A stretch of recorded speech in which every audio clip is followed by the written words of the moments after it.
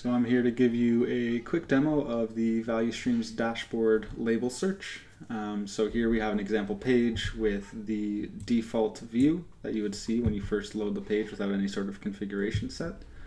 Label search for a project, in this case the flight project, as well as the group search equivalent, so for the flight.js group, and then just an example of a search error that you would see if your labels that you filter by return no results. So I'll get into that more in a sec. So for this page in particular, this is the config that we're looking at. So we have the default panel right here, which is just includes the flight.js namespace, and that will render the view that you're used to seeing here. And then over here, we have the flight project filter.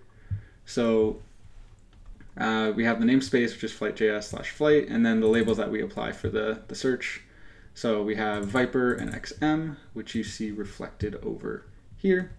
And then you'll notice that the metrics that are returned are actually limited. So whereas this one has deployment frequency, time to restore, change failure rate, this one is restricted to just these, even though we did not explicitly filter those or exclude those within our configuration file here. This is due to the fact that these are the only metrics that currently support label filtering, so we automatically restrict it to just those metrics as soon as you apply the label filter. That is expected, so don't wonder where all your metrics went.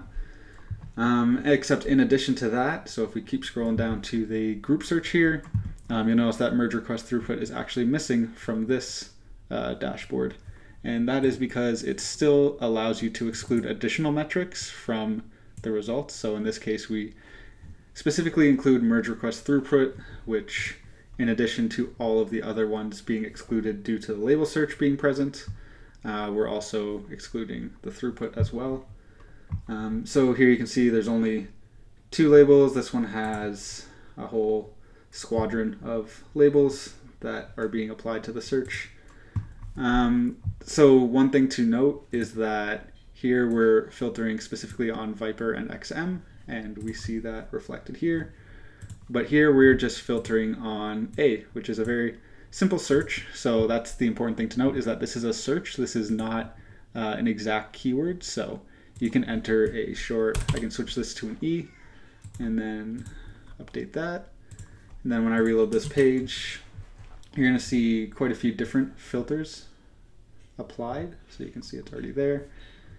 So all of these now have an E on them. So it's more of a search. It's not an exact.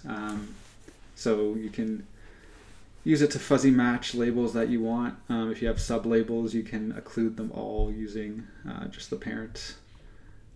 And yeah, and then on top of that, so if you enter a search here at the bottom that does not actually return any results, so this label does not exist, at which point we will try to load the label, and with no labels loaded, we will immediately fail and the error will be present. So if you see that, no labels are being found. And that's all of it, so enjoy.